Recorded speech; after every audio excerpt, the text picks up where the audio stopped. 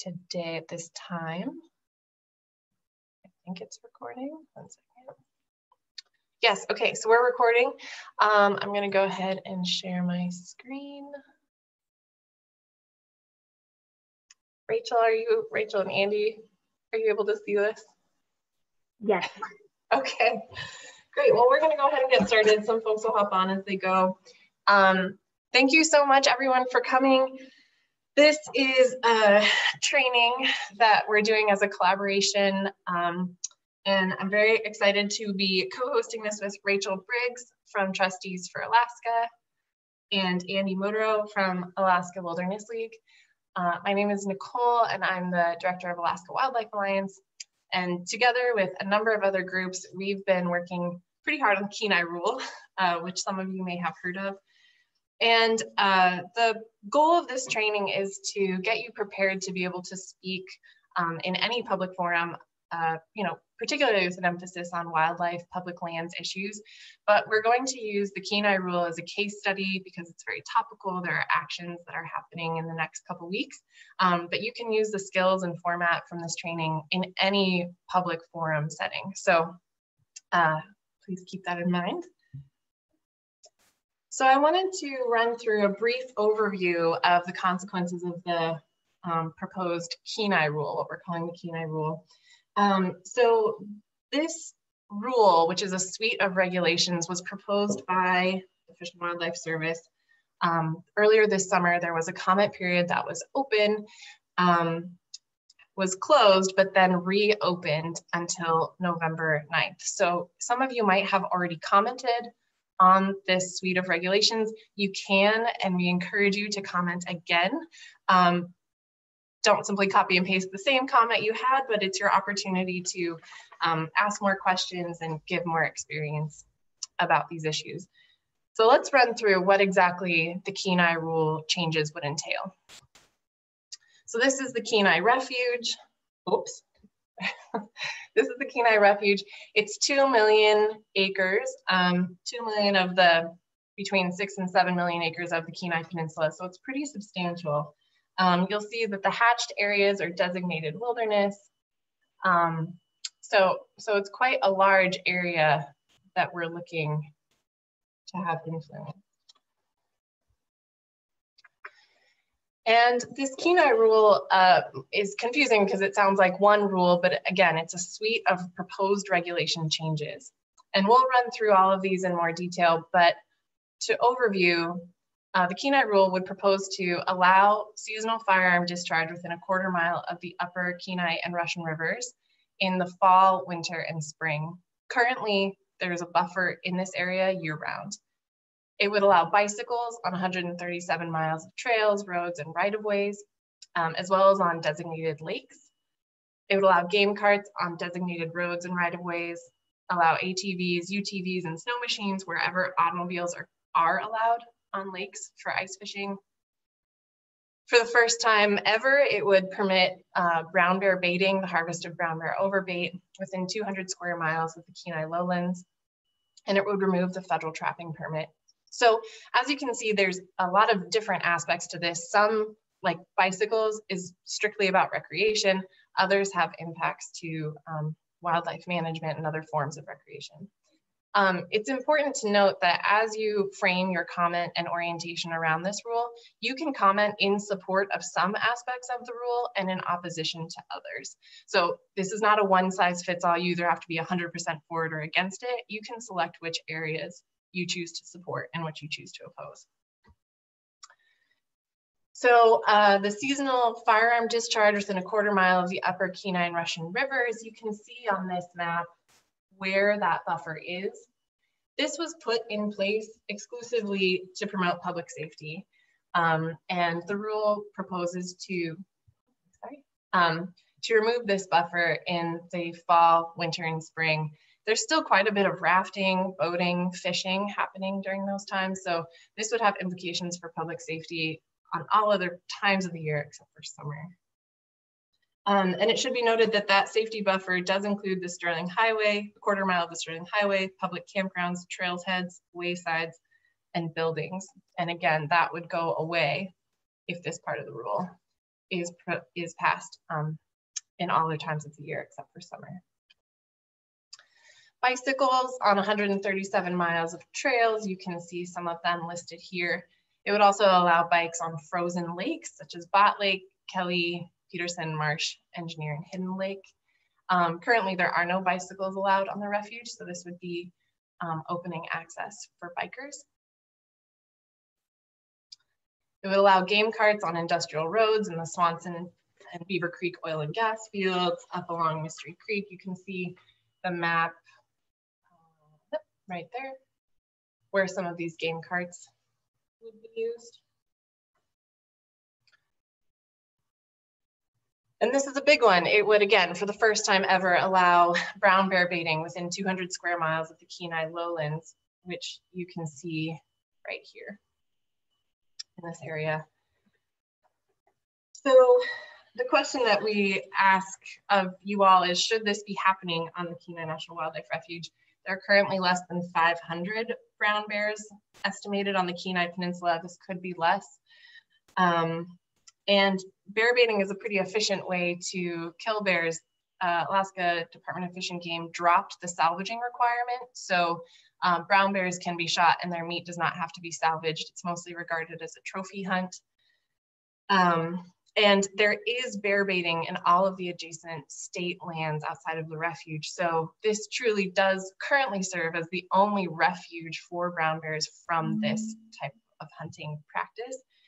And again, this would be the first time that this would ever be allowed on the refuge for brown bears.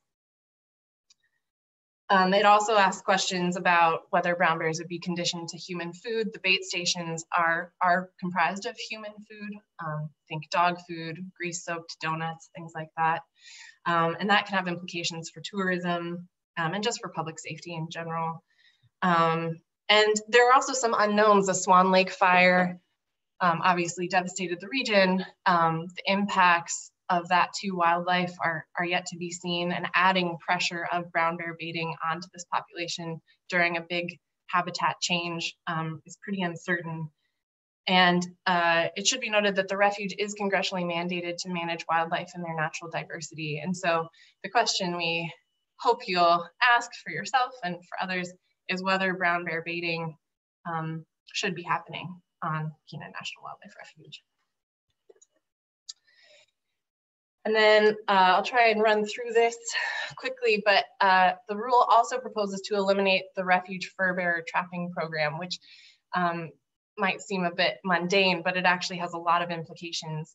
In the 80s, there was a lot of user conflict between trappers and other groups. And so to the point actually where the refuge was considering closing trapping completely on the refuge, but people came together and said, what if we continued to have trapping on the refuge, but with mitigation measures that would protect other users and protect wildlife, that could still allow the refuge to manage its lands per their statutes. So this was, in a sense, a compromise. Part of the permit has a one-time trapper orientation class. Trappers must identify all of their traps and snares with the refuge so that the refuge authorities know whose traps are whose. There are trap check requirements every 4 to 7 days, depending on where you are in the refuge. You cannot place traps or snares within 30 feet of any site exposed bait. I'll touch on this later, why that's important. This is a big one for dog walkers, for recreationalists, skiers, bikers. If the area is open for biking and you like to bike with your dog, under this permit, there's no trapping within 1 mile of road accessible trailheads, public roads, or public recreational facilities. There are restrictions to conserve lynx, beaver, American marten, and red fox. And under this permit, there's no serrated or tooth-legged hold traps. So let's run through what this would look like. And I do want to mention that we're taking photos from the refuge. So some of these are a bit hard to see. If you're sensitive to that, you might not want to look closely at this. So the trapper orientation class, it's one time a year. It's free, it's easily accessible. And this really provides an opportunity to address public concerns over the ethics, safety, and animal suffering side of trapping for trappers. It also improves trapper understanding of what the refuge management objectives are. So if the trapping permit goes away, so too does this class, which is the opportunity for the refuge to let trappers know what they're trying to manage for and how to reduce conflicts with users, how to reduce animal suffering, etc. This would also go away, the no trap or snare buffer. So you can see all of these areas in purple are currently closed to trapping and snaring. If this federal trapping permit goes away, so too do these buffers. One interesting little tidbit is that there have been millions of dollars spent on creating wildlife underpasses on this section of the Sterling Highway. If this rule goes away, that would mean that traps could be laid in those underpasses. So all of that money to funnel wildlife to safe crossings under the Sterling Highway could actually be population sinks for wildlife that are trapped in those safety areas. And of course, this has implications for dogs, dog walkers, and what really led to that buffer being put in place in the first place was to protect dogs. Again, this would also take away the site exposed bait setback. This is really important for birds who are flying. If they see site exposed bait, they'll land right on it or near it. And if the trap is there, birds were getting caught by their talons all the time. So this is really to protect bycatch, mostly eagles, ravens, and other birds. And something to note going forward is, again, I said there were trap check requirements 4 to 7 days. So under this permit, if a bird is caught, trappers are supposed to check their traps 4 to 7 days. There's a chance that they can save them. But if this permit goes away, not only will the setback of site exposed bait go away, but so will the trap check requirements. There will be no requirement to check traps within any amount of time. And before this permit was in place, there were documented cases of traps not being checked for over a month. So this really touches on the animal suffering side. It also touches again on bycatch. This is a photo of a moose that had been accidentally snared. The trap was not checked, and so the moose died. So having trap check requirements is really important for improving the survival rate of bycatch species. And again, so too, if this permit was removed, would the restrictions on these 4 specific species that are very susceptible to overharvest by trapping? That's lynx, red fox. There's actually not been a documented observation of a red fox in decades. We don't even know if they're there. They might have been extirpated. American marten, and beaver. So that's a very quick rundown of the Kenai rule. There are some upcoming deadlines, which Rachel and Andy will speak to, but next week are the public hearings on this, on these proposed rule changes, and then by November 9th is the written comment deadline. So I did want to open up just 5 minutes or so for questions, if anyone had them in the chat function. If you are able to see that. I know I blazed through that because we want to allow time for you to practice getting your testimony together. Okay, Bill, is there any tracking of brown bear conflicts with local residents, meaning bears coming into residential areas to take advantage of garbage, prey on dogs, damage, property damage? And has this been tied to bear baiting on state lands? Bill, that's a really good question. In short, I don't know. But that could, I suppose, be correlated to DLPs, maybe around residential areas after brown bear baiting was opened on state lands in 2014. I don't know, but I will look into it. I mean, that's one of the big issues, right? Is getting bears conditioned to human food. So yeah, that's a great question. We'll look into it. Caroline Bauer says, yes, can you explain what site exposed bait is? Yes, absolutely. One refuge wildlife ranger said it's most commonly, you think of hamburger meat, kind of piled in a mound. Sometimes they'll cover it with snow, sometimes they won't. And there are a lot of things you can use for bait.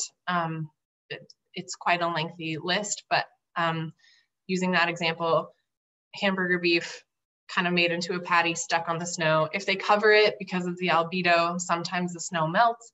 And so birds flying over will see something kind of bloody, and then they'll land. So it's basically any legal bait that can be seen from the ground or from the air. And so the reason they have those setbacks of 30 feet is that if a bird does see it, which is, they're not trying to catch birds.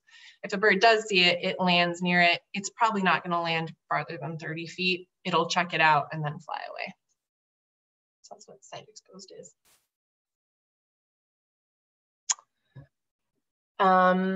Bill says, one other issue is that there's no provision to establish camera traps at bait stations, bear bait stations. This should be mandatory, as if there are future conflicts with humans, the camera traps could be checked. Yes, yeah. So the bear baiting stations would be authorized by a permit with the refuge, and camera, yeah, you're exactly right. The camera stations are not mentioned. And it should be also mentioned that all of the trapping permit pieces that I went to, any issue that regards trapping, none of those were explained or analyzed in the environmental assessment that went into this rule. So there was not an environmental impact statement done for this proposed rule, just an environmental assessment, an EA, which is less robust. So there are a lot of issues that were not, again, analyzed by the Fish and Wildlife Service before putting this forward. So if you see any other issues that you want more questions on, you want the agency to answer to, those are great things you can put in your comments. Because as Andy will talk about, you are all subject matter experts on the refuge. You've been there, you've engaged with wildlife. So these are really great questions and a great observation. And okay, I'll take one more question before handing it over. Yes, okay, it's not so much a question as a statement. Bear baiting will cause conflicts beyond the baiting station. Yes, that's true. If you think of any other questions going forward, feel free to put them in the chat and we can see where our time goes out next. But I am excited to mute myself and put you in the hands of Rachel Briggs from Trustees for Alaska. Oh, and let me share my screen again. Sorry. Thanks, Nikki.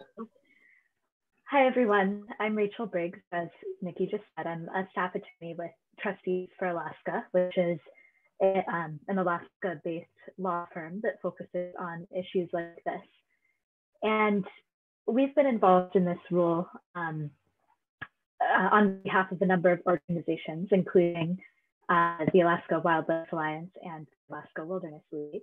And in the initial comment period, we submitted a set of comments based on the legality of this rule and what we think are some of the legal issues with the rule. We're doing the same thing in the second comment period. And I say that just to sort of highlight that there are a large spectrum of different people and organizations commenting on these things. And you don't have to be a legal expert. You don't need to be a science expert in order to comment, because those folks are commenting. And you as an individual, as yourself, also have your own experience to add. So I'm just gonna walk you through some of the steps for how you could comment on something like this. There are three ways in the comment period. The first is electronically submitting written comments, and that's what I'll spend most of the time on, is walking you through that website and how to use it. The next way is by mail. You can, write, probably ideally type and print your comments and the exhibits you want to attach, and you can mail it into the address that I have up here. The only requirement is that it's postmarked by November 9th in order for the agency to consider those. So if you prefer to work on paper, feel free to write down the address. The last is orally. As Nikki previewed, there is a hearing next week that will span 3 days, and you can register to speak at that. I think you'll have 2 or 3 minutes, and Andy will talk a little bit more. But if you're interested in joining that hearing, you can go to this link to register for that. So Nikki, if you'd pass us through to the next slide, please. All right, so in order to comment online, to submit written comments online, you need to use a website called regulations.gov. And this is the page that you'll be taken to if you type regulations.gov into your browser. And in order to navigate to this particular rule, to the Kenai rule, you need to know its docket number. So that's the number in the search bar that I've underlined in yellow.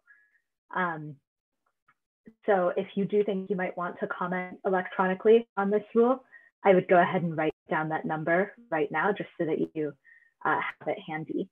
And that's what will get you to the rule you're trying to get to.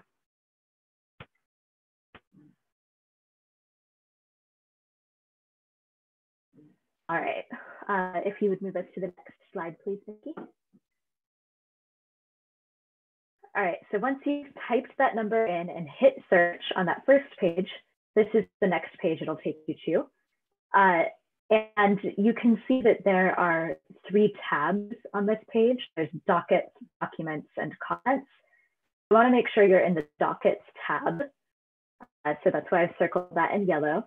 And then you'll see that once you've hit dockets, there's really only one item to click, which is this rulemaking, refuge-specific regulation, public use, Kenai National Wildlife Refuge. And that is what we're talking about. That's the Kenai rule. So you'll want to click on that. And when you do, next slide, please. All right, once you've clicked, oops, back one, please, Nikki. There we go. So this is the next page it will take you to. And again, you'll have 3 different tabs. You'll have docket details, unified agenda, and browse documents. You'll want to click on browse documents, and you'll see that the very first item up there is the current proposed rule.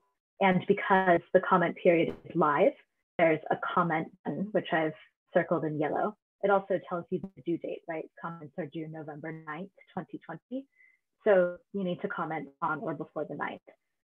But once you click that comment button there, it'll take you to a page that looks like this. And as you'll see, you have the option to either type your comment directly into the browser, or you can attach something. If you want to write longer comments or insert photos or anything like that, you can attach a document if you go one down. You will notice that the first field where it says comment, there's a red star next to comment, meaning you're required to put something in that field. So if you are going to attach a document, you can just say, you know, comments on behalf of Rachel Briggs are attached, and then go ahead and attach your comments. It'll ask you for a few more questions, which I haven't included in this screenshot, just personal details like your email address and whatnot, so that they can log the comments. But that's all that goes into it. It's a fairly simple process. So I believe that's my last slide. Thank you for flipping through those for us, Nikki. Do you folks have any questions about what I've just run through about the mechanics of commenting? And I see that Nikki has included those links to the hearing registration and the Federal Register in the chat box. So if you didn't have a chance to grab either of those from the slides, you can feel free to copy and paste them from the chat box. All right, and not seeing any questions, I will turn it over to Andy. Thank you so much. Awesome, thanks, Rachel. And we can go to my slide deck now, Nikki. Great to be here with everyone. And before I get going, I want to thank and recognize Representative Andy Josephson, who's joined this call, a longtime wildlife advocate who's been doing stuff for decades on this fight. And thank you for your leadership on that. So just with that little brief shout out, one of the things about commenting on these issues is, what do you say? right? And there's a variety of people with a variety of experiences on this call. You know, we heard from Nikki, and she actually taught me about site bait and what that looks like and the implications there. She's a policy expert, right? One thing I love about working with Rachel and Trustees for Alaska is they know what legal requirements exist for public processes, and they can spot a problem with that and point it out for the record, right? People on this call have a variety of experiences and perspectives. And the bottom line, when it comes to how you get your story and testify, you're an expert in one way, shape, or form. And it doesn't mean you have to be an expert like Rachel or Nicole to be able to make an impact in the story. So one thing I'm going to go through today is a tool that was actually formalized in the 2000s around the time Obama was running for office, developed by an individual named Marshall Gans, who helped kind of provide a framework for telling an effective story. It's actually one of the tools that was used by a lot of organizers in that election cycle. And it really helped people connect and share their stories in ways that help move the needle. So that's kind of my rough plan. You know, there's a time and place for everything, right? And at Alaska Wilderness League, we have offices in Anchorage and Washington, D.C.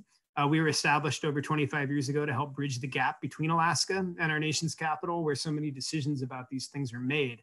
Part of that role is helping to bring Alaskans to Washington, D.C. so they can tell their story to members of Congress and to presidential administrations when those administrations will take our meetings, which it's been about 4 years since that's happened, but we'll leave that aside for right now. Oftentimes when you get a group of people flying in from Alaska who are getting ready to go lobby on something like the Arctic Refuge, they want to know the facts and they want to know the figures, right? And there's no question facts and figures really matter in these debates. But I'm going to just read two examples of types of things you can deliver in an elevator speech to illustrate the difference and the power of both of them. One elevator speech for the Arctic Refuge might read, "The Arctic Refuge is 19.6 million acres, and protections were first established in 1960 under President Eisenhower. In 1980, ANOCA expanded it, and 1.6 million acres of coastal plain was set aside from oil and gas exploration, except for a one-time limited seismic program. Today, the comprehensive conservation plan for the refuge has a wilderness recommendation for the coastal plain." That'd be one way to go, and it's a good historical lay of the land, right? Here's another approach and another story one could tell about the place. For 1 week while we were in the Arctic Refuge, we didn't see one other person. One day I was lying on the tundra enjoying the 24-hour daylight and the warm 40-degree temperatures of the summer solstice. I realized at that time, the closest people to me at that entire week were the pilots on the occasional cargo flights flying overhead, traversing the North Pole, going from Asia to Europe. There's a difference between those two stories, right? One puts you more into a personal perspective. The other is facts. And both can be powerful. Both have a place, right? And what I'd encourage everyone on this call to do is, as we go through these three different frames for coming up with what story you want to tell, think about your personal story. Think about how it connects to something bigger, and then make it timely. And that's really the goal of this framework of story of self, us, and now. So if you go to the next slide, we're going to start with everything starting with a story of self. We're all in this room for different reasons. We got here in different ways. Some of you I know have decades of scientific experience and probably could correct me on my short little Arctic Refuge blurb that I just read out. Be gentle when we unmute the microphone. But the point of it was to illustrate that there is power to those sorts of stories. And if that's what led you to action, that's great, and share it. But for others of you, you might be on because you saw those photos that Nikki shared of wildlife in your National Wildlife Refuge. This is a place you go and play, and you care about it in the future. Others of you might be on because you work in public policy, and you understand how important it is to balance different constituency needs, and you feel like that's not being done right here. We all have a different reason, a different personal reason for being here. And so helpful elements to help you kind of ground your story and your testimony may well be, why are you as an individual caring? And when did that start?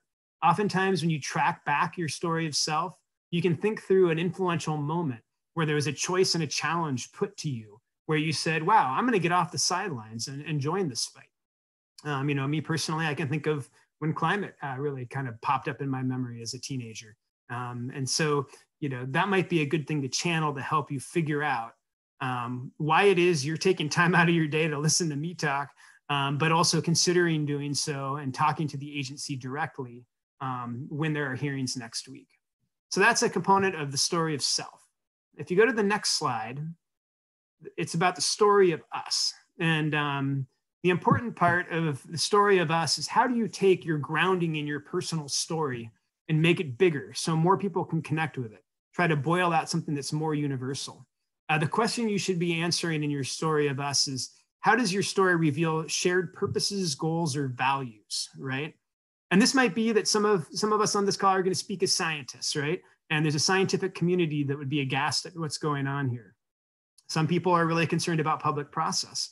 Some people on this call are worried about their dog getting caught in a trap. And I'm going to try to model this. Again, I hope people will be gentle when we unmute. But I'm going to try to model my personal version. And that's what really gets me going about the trapping regulations. So, you know, you ground yourself in your story of self, and then you try to expand it and make it more universal for your audience. It's helpful to think through who else shares this goal with me. For businesses in this fight, there's a lot on the line for a lot of businesses, and trying to channel that can be useful. If you go to the last slide, the story of now, you know, the way I like to think about this is, okay, I can sit here and say I like apple pie and lots of people like apple pie, but that's not a compelling story, right? The important thing we then need to establish is how are we going to get some freaking apple pie? And that's the timeliness, and that's figuring out how you address the challenge you face and the choice that is being put to the agency now, and how do you solve that problem, right? Oftentimes conservation is accused of not being solutions oriented.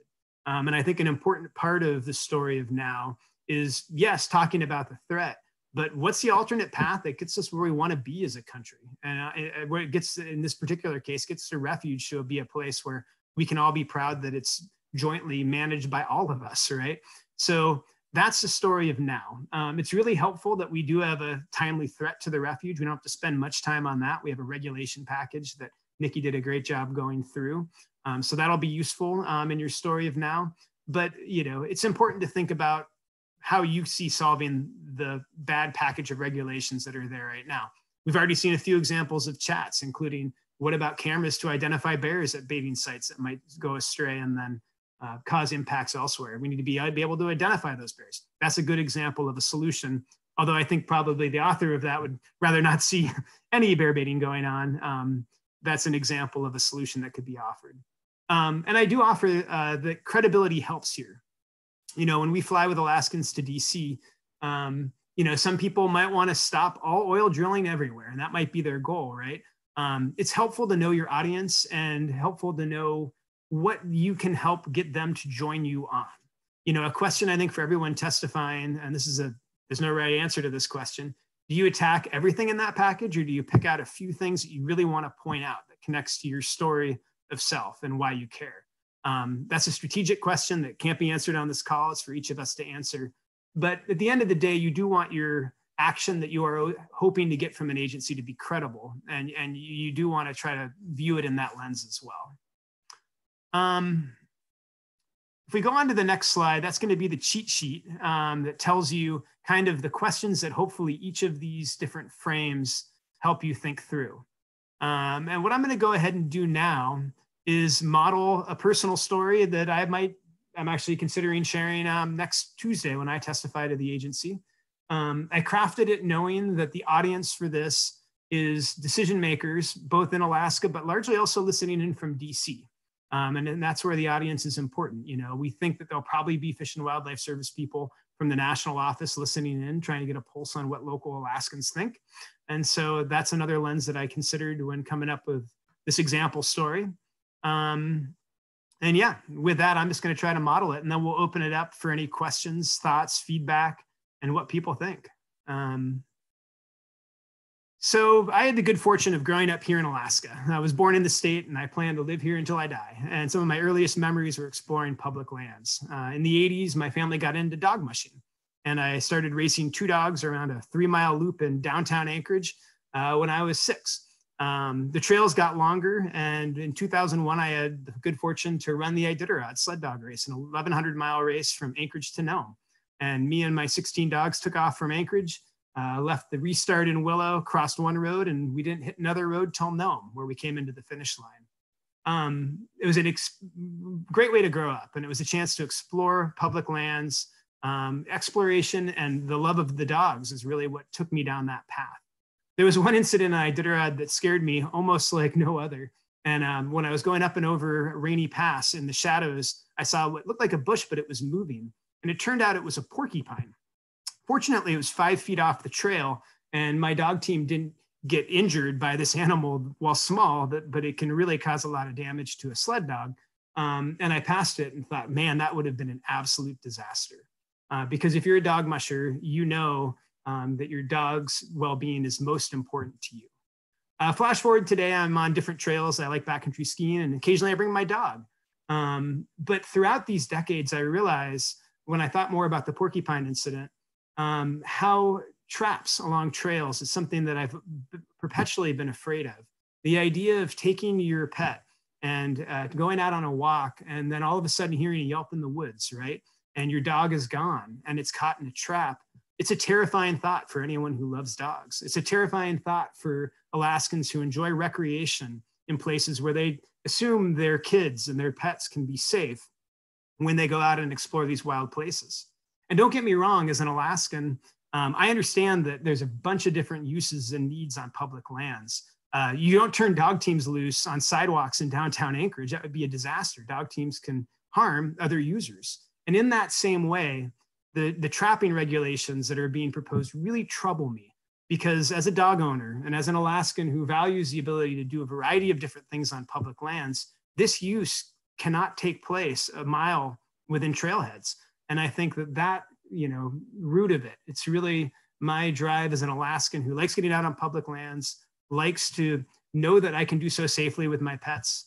I can only imagine a mother and children would have very similar, if not stronger urges to not face this threat on their federal public lands. That causes me to think that the agency should reject this rule as not everything being in its right place in our National Wildlife Refuge. So I ask that you reject that change so that we can have balanced approaches and the federal government can continue to provide opportunities for Alaskans across the board when they use our federal public lands.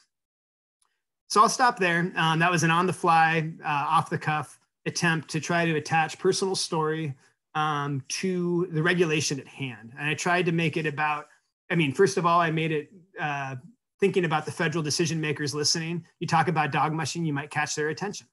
I thought I'd throw that out. All stories don't have to be as flashy as having Iditarod in it, right? But I thought I would use that card, use that background that I have to perhaps maybe sink in a little bit more with the audience. But at the same time, I didn't want to make this about me and my personal fear about my dog. I wanted to make it bigger. So I tried to make an us that was broader.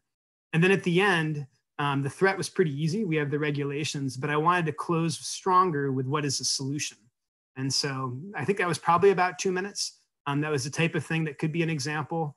But this is an art. You're going to have a variety of stories that you might draw on and use. Another one I thought about using was, for the past 7 years, every Memorial Day weekend, I've gone out to the refuge and played in the Swan Lake area. That's another background that could be used. David Raskin is pointing me out that I went out too long. So it's a good example and a good reason to practice your testimony before you do it. But with that, I'd love any feedback or thoughts. Is this helpful? Do people see a way forward? And I'll probably just unmute everyone if anybody wants to jump in, offer their own perspective on this matter, because we really do want it to be crowdsourced.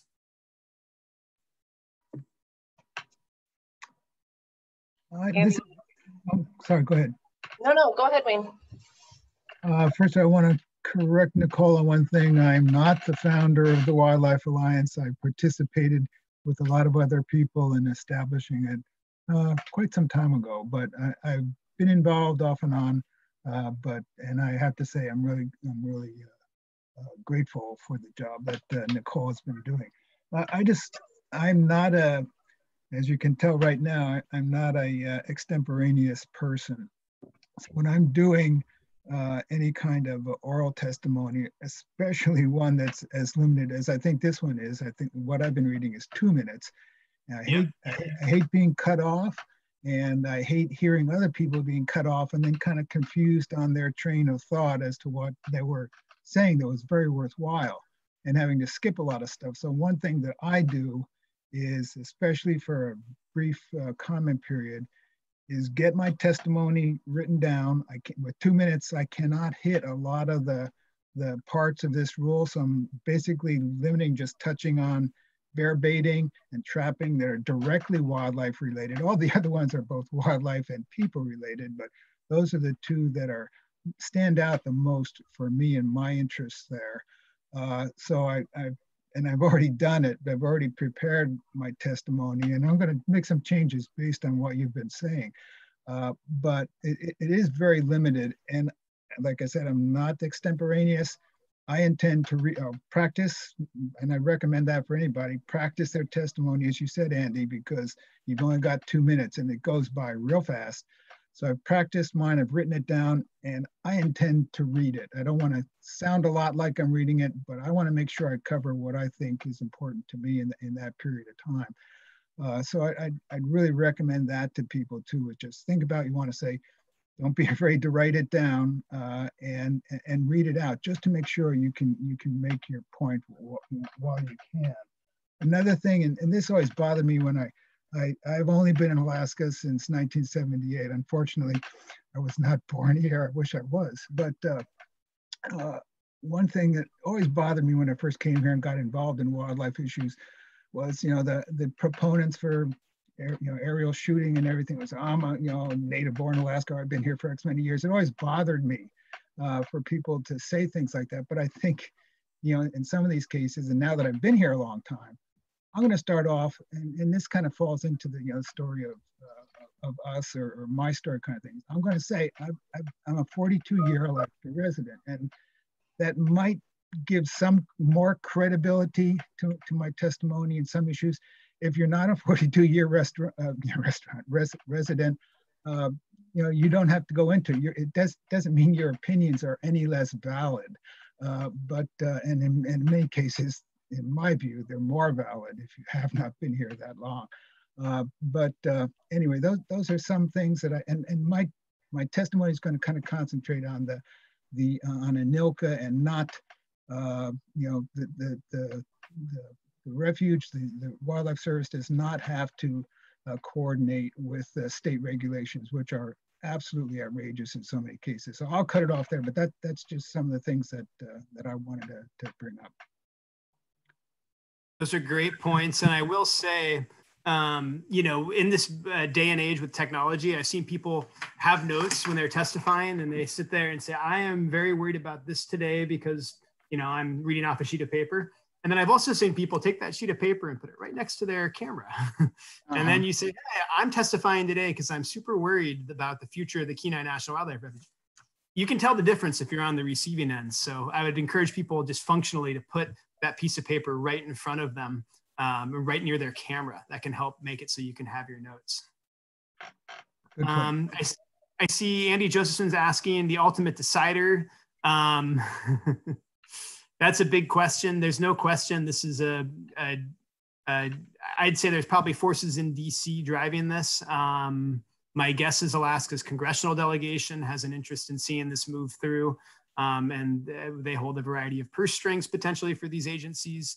I don't know if Nikki or Rachel have other thoughts, but I think, is the secretary going to spend a lot of time on this issue? Maybe not. But my guess is the true decision makers are going to be in DC, and those decision makers very well may change in January. So that's the type of thing that we at Alaska Wilderness League are going to be watching very closely. And should that change be coming through, we'll see where they end up and we'll go from there.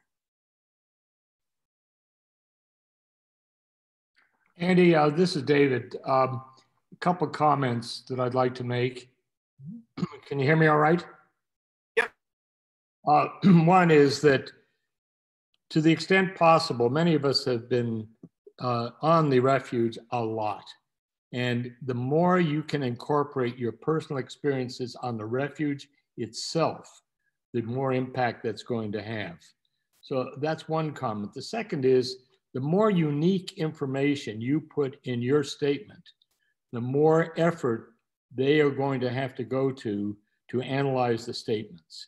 And if we can flood them with huge numbers of statements that have unique information, that is going to slow the whole process down.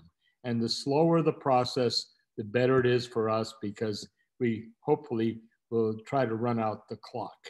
And the third thing is, put your main points briefly in your oral statement, but be sure to amplify on everything, including things you didn't include when you submit written testimony. So be sure to do both. Great advice. And, you know, one thing I love about trustees is they're going to be going through everything with a fine-tooth comb and working with groups like us to raise a variety of points. So there's an in-depth record. But on top of that, if you have personal expertise and you can throw out an argument that the agency has to respond to, that's amazing. And so it's really good advice. And Bill, I see you have a comment about having a very disturbing bear baiting experience outside of Haines several years ago that destroyed my trip to photograph the eagles there. Even though this didn't take place in the Kenai, could it still be used in testimony or written comments? That sounds like gold to me. You know, that's a good example where, not to contradict David, like I think talking through any experiences you have that are refuge specific, that's really useful. But in this case, you are a person out that is trying to take photographs, and as a result of bear baiting, that was threatening to you. That's the ideal type thing, a story of self that could be folded into a story in 2 minutes for testimony. So thanks for offering that up. I think that'd be awesome. And just to follow up on that, Andy, responding to Bill, one of the things that is so remarkable about this rule is that brown bear baiting has never been allowed on the Kenai Refuge. So, you know, there are not stories about legal brown bear baiting on the refuge. And so the fact that you can say that in a place where brown bear baiting was taking place, you had this negative experience, you know, that is pertinent to whether or not they should allow this entirely new activity in an area that has historically not had it. I think another audience that I would encourage people to think through, there's the agency, and that's really important, right? There's also probably going to be media covering this. And so when you think through, and this is what we do professionally, it's thinking through your theory of change. It's how are we going to get what we want and get the stories we need in front of the right people? A news story on this topic, think through what would the ideal headline be? And it doesn't mean that you have to like incorporate the entire ideal headline that you're going to see in the ADN in your testimony. But, you know, to me, I think a robust number of Alaskans with a diversity of perspectives come out opposing bear baiting in the Kenai. It'd be a really powerful article, especially if there was a business and a family and a pet owner perspective and recreation interests all speaking out. So that's another way to view crafting your testimony. How can my story help build a bigger tale in the Alaska media that will encourage other Alaskans to join us in this fight? That's a lens I'm going to be thinking through as well. It's part of the reason I went so far with the Alaska's big. There's plenty of room for these activities, just not here frame. It's maybe not where I am personally, but it's a more reasonable frame than taking on all of trapping as an example of another way you can go. If you want to go that way, cool, that's fine. And certainly follow your heart if it's tied to your story. But that was my personal decision and what I tried to model. And one good addition, I'm really glad you touched on that, Andy, because you know, the Kenai Refuge has not necessarily been elevated to the same status in the news cycle as, say, Arctic or Tongass, even Ambler Road, and those issues all deserve attention as well. But speaking to Andy's theory of change comment, that there are many ways to influence this, and to Andy Josephson's question, which again, also shout out to Andy, great job, how to elevate these issues and making sure that it's known that Alaskans do not want this in this particular place, and having influence of the regulators and the managers, but also influence of the media is really important. And just to, we'll continue to have some questions, but I did want to talk about a slide about the hearings, because we've had a lot of comments, and this kind of ties into that there are hearings coming up next week. And let me just share my screen. And there will be media there. So in addition to folks in DC, to Alaska managers, there will also be media. So I'll resend the link to sign up to testify in a hearing in the chat again. But originally it was for one day on October 26th, and the registration blew up. There were too many people registering, so they've now opened 2 additional days for testimony. Every person will have 2 minutes to testify. So again, practice, because you will get cut off and moved along. You want to make sure your thoughts are presented. They will start at 4 p.m. each evening. The October 26th, which is Monday, hearing has already reached capacity, and they're taking 115 comments. So that means that 115 people have already registered. We do not know what those 115 commenters are going to be commenting in support of. So it's really important, if you are interested in this issue, that you testify and that you bring people to testify. And again, if there's anything you can take away from this training, it's that you, as an Alaskan, as someone who appreciates Alaska public lands, your personal experiences are valid and are influential in this process. So don't feel overwhelmed that you you might not have all the facts and figures. You don't need them, because your experiences provide that. So the 2 remaining days that are available for public hearings are on October 27th and 28th. That's next Tuesday and Wednesday, and they're capping that at 75 testimonies. So I'll again plug this into the chat. You can register for a day, say Tuesday or Wednesday, and you should receive an email confirming that you have a spot in the day that you registered. So that's option 1. If there's a spot, they'll say, you're set, you're going to testify on, say, Tuesday. If you're trying to register for Tuesday and Tuesday has already filled up, when you submit that registration, they might send you an email that says Tuesday's full, but here's a link to register for Wednesday. So that will all happen after you register. The other important thing to note is if you have friends who don't want to testify but want to listen in, everyone has to register even to listen in. So we'll send that out to you now, and this process has been changing over the past couple of days, but try to register for the day that you want, either Tuesday or Wednesday, and you'll get a confirmation if you got it, or you'll get a link to register for a different day. So that is all that I have on that. And we have a couple more minutes for questions. If I want to look in the chat, and let me throw this registration link in here as well. And something else that I wanted to touch on is that testifying can be kind of intimidating, even if you're doing it virtually. But we want you to know that there are folks from all of the organizations in the coalition on this Kenai rule that will be listening, that will be testifying. So sometimes that helps me to know that there are people on the line who are supporting me, who are validating what I'm saying. So we'll be there to support you, even if you can't see or hear us. Okay.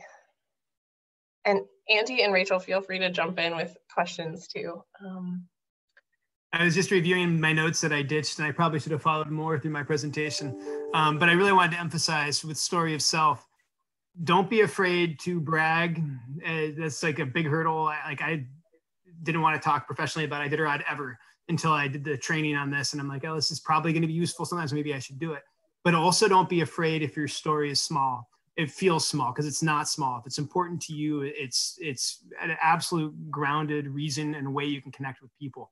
So if it's as simple as I went to the refuge once and on a long hike during a big troubled time in my life, I've made order of it, and that's important to me. That's equally valid and as important as if your story is flashy. So just really want to reiterate that. That's an important part of the training I skipped over. And in terms of those stories, whatever the scale of them, I just want to reiterate as well that it's so valuable to have those concrete personal examples in the record of what this place means to you, how these changes might impact you. It's as a law firm, we're often focused on the overarching legal theory and preserving different claims. But when we're actually talking to a decision maker, whether it's the court or a member of Congress in DC or a member of this administration.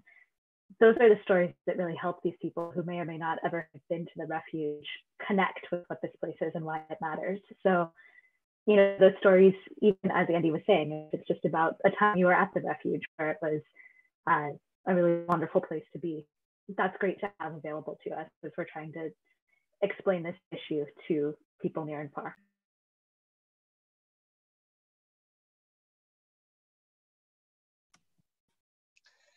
And one thing, we'll put the cheat sheet that Andy had. We can make these slides. Well, first of all, this is recorded, so we're going to put it on our website. We'll share it with Alaska Wilderness League trustees. So it'll be available if you need to rewatch any parts of this. My dog just woke up from his nap. And we'll also be posting that cheat sheet slide that Andy put together outlining the 3 steps. And I encourage you, on all the testimony, I just open this sheet up and I spend 2 to 5 minutes writing, okay, what led me to this action? What are the shared goals? It creates a really nice template that can be applied to any public comment period. So we'll make those resources available to you after this. And KB, did you have your hand up? I just noticed that a minute ago.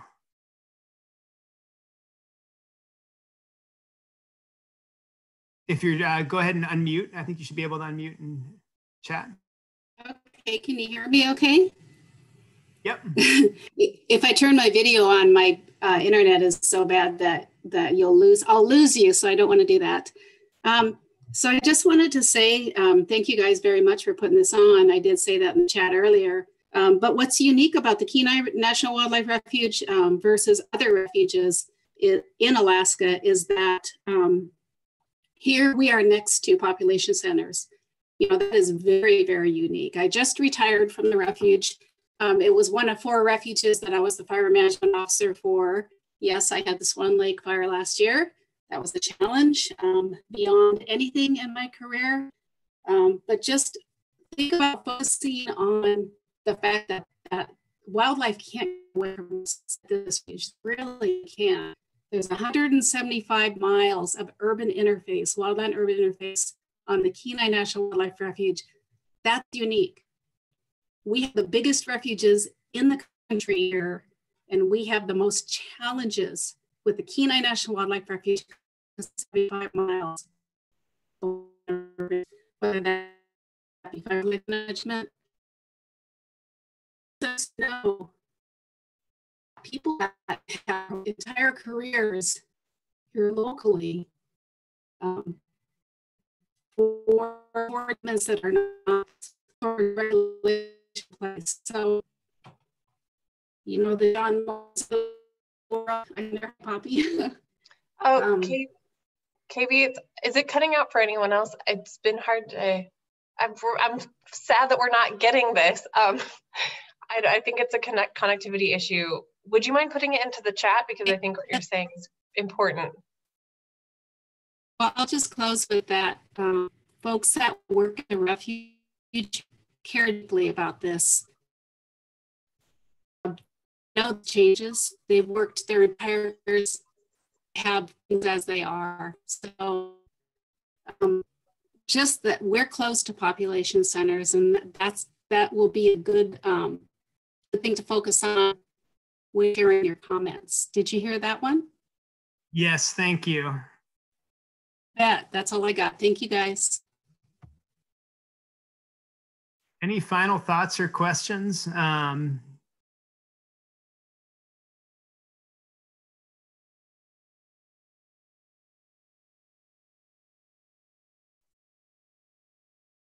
If not, Nikki, you want to do the honors of taking us home? Yes. Well, again, thank you so much on behalf of myself at Alaska Wildlife Alliance. We have some board members here, 2 members. Thank you so much. And so we feel really lucky to be doing this work with, again, a lot of other organizations that are also represented on this call.